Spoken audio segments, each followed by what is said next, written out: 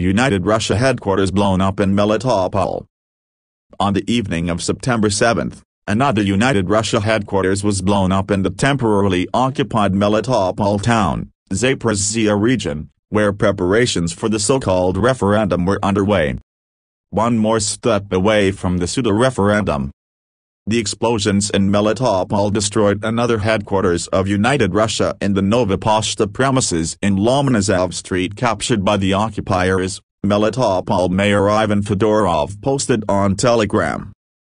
The occupation authorities created the movement We Are Together with Russia after the capture of Melitopol and other southern regions of Ukraine.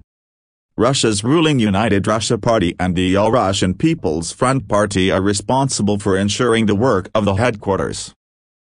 Melitopol has been controlled by Russian troops since February 25.